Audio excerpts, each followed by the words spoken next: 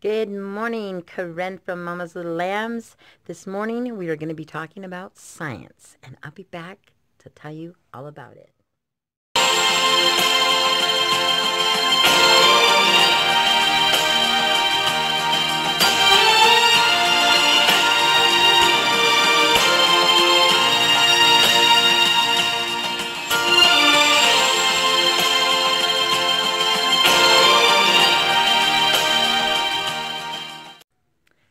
Welcome back. Happy Saturday, everyone. This morning I'm going to be talking to you about science. And as you know, we are going through the month of December doing Advent, and we have family worship at night with Advent activities that we're doing, and then also during the day we're sharing in a special unit study through Knotgrass Christmas. It's called Celebrate the Savior. And it's a really great book, and we are learning so many great things, and we're just having a wonderful time. I wanted to add some science. I do have a book I'll share with you.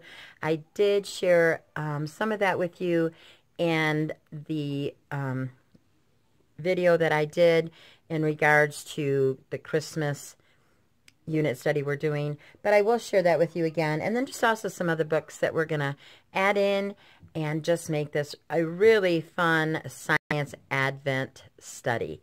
So first, let's get started. The first book I want to share with you is called All Creation Waits, and it's the Advent Mystery of New Beginnings.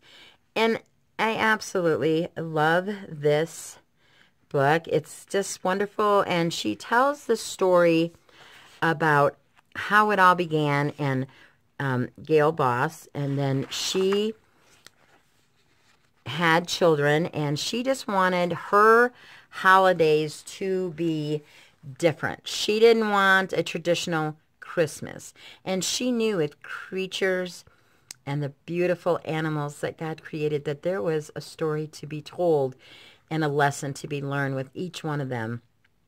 So she decided to create an Advent study, and it goes through, there are several, of course you're going to have Christmas Day, so it goes all the way up to the 25th, but it has painted turtle, muskrat, black bear, chickadee, white-tailed deer, honeybee, chipmunk, cottontail, common loon, wood frog, raccoon, little brown bat, possum, wild turkey, common gardener snake, a woodchuck, a striped skunk, porcupine, common eastern firefly, meadow vole, eastern fox squirrel, red fox, northern cardinal, lake trout, and on Christmas Day, it's about Jesus the Christ. And I was just so excited to read her introduction, and just I want to read this small part. It says, every single creature is full of God and is a book about God. Every creature is a word of God. If I spend enough time with the tiniest creatures, even a caterpillar, I would never have to prepare a sermon. So full of God is every creature. And it just talks about her having a son and a toddler, and like I said, how they wanted to have their Christmas be different, and they wanted to have more than a Christmas tree and flashing lights and presents. So she decided to write this book. And the first Advent day, we talked about the painted turtle. And there was just so much great information. She talks about how the turtle has to prepare for the cold weather, what he does, how he goes and gets himself in the mud, and how he stops his breathing, and how he is there for 6 months. And it's amazing to hear the stories and how God is so awesome in his creations, and just how he makes all this work. To me, it's just outstanding. So, and then we watched a video about the painted turtle, hibernation of the painted turtle. So it just added more to this study.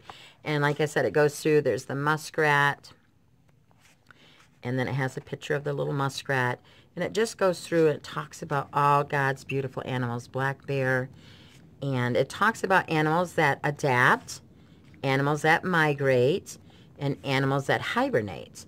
And sometimes there's a lot of animals, and even I thought certain animals hibernated when they really don't hibernate. They do sleep for long periods of time, but it's not a full hibernation.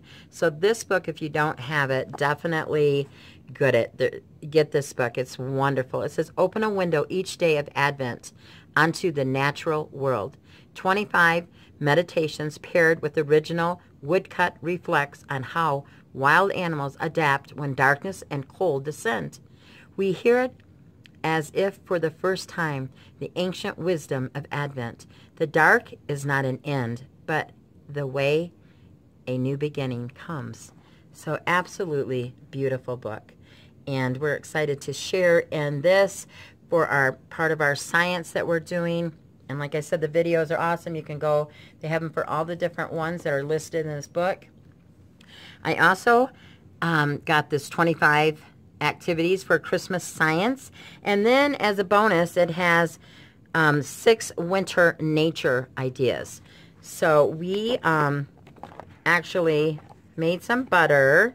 And there's all kinds of different things listed. It's got the table of contents. It tells you the science activities. It's got articles and tips. It's got an introduction.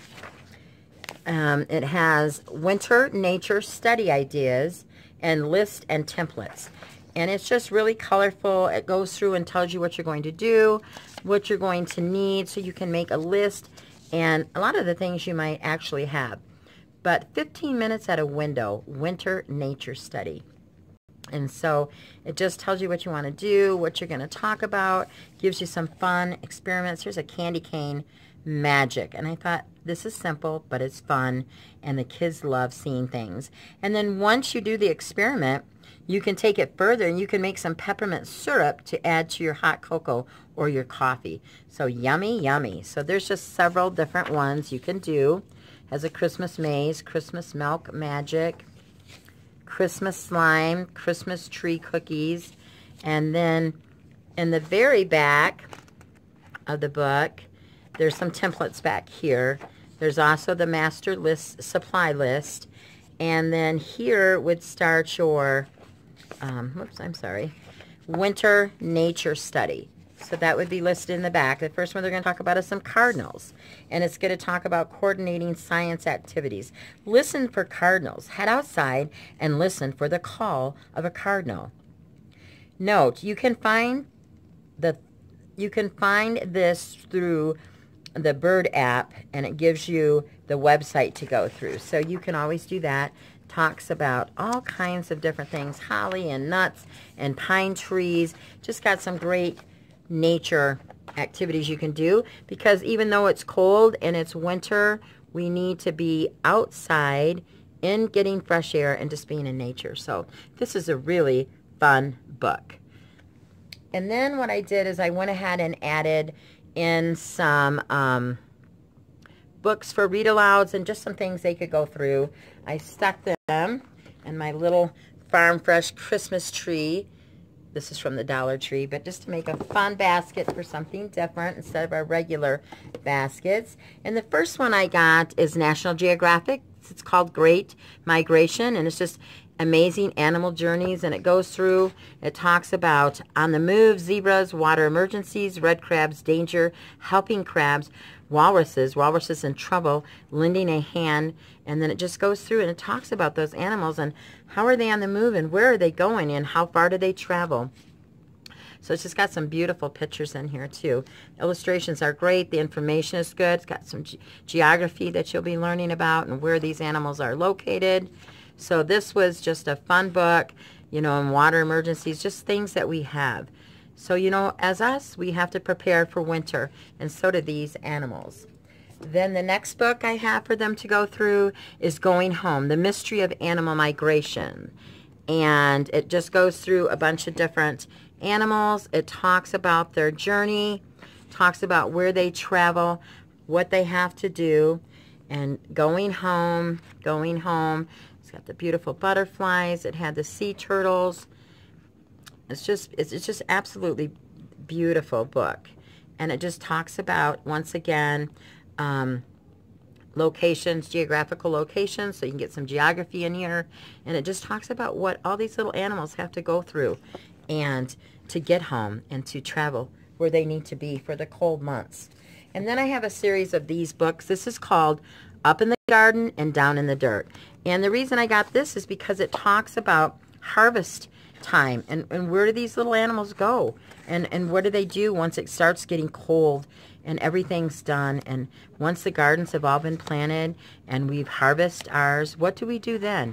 Talks about in the back here, let me kind of show you. It starts talking about the dark and down in the dirt, and it just talks about animals have to start looking for a place to be where it's going to be dark and it's going to be a place for them to hibernate, because it says hurry, hurry and harvest.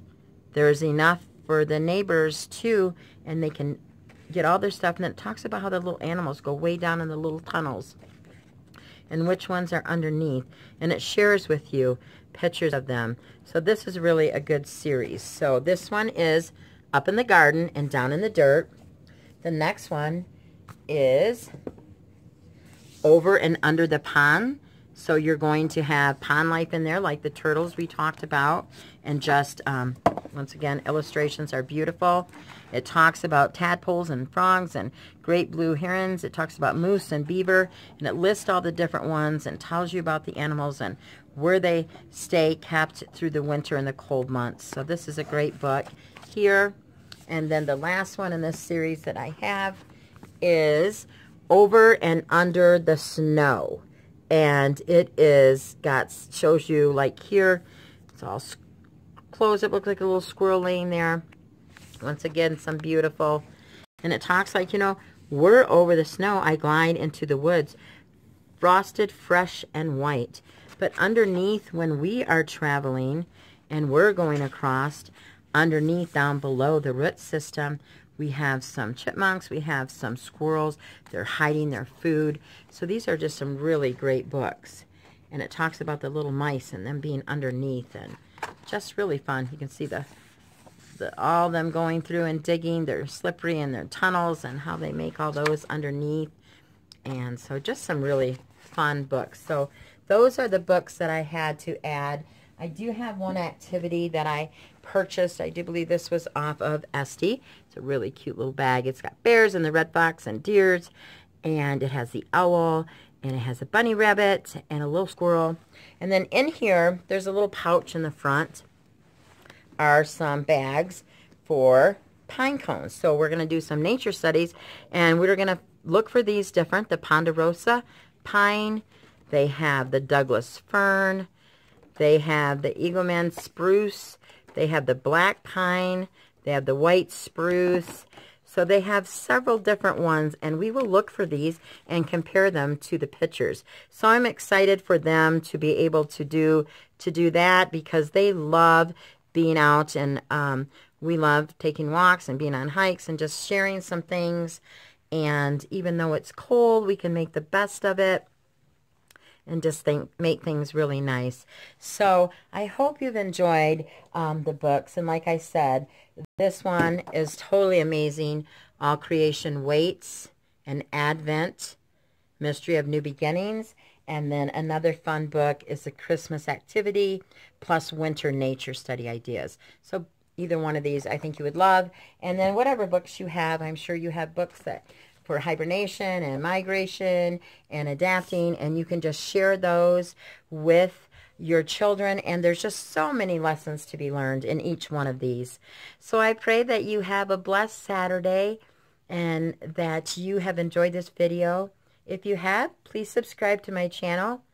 And if you liked it, give me a thumbs up. And don't forget, click on that notification bell so you'll be aware when I have new videos out.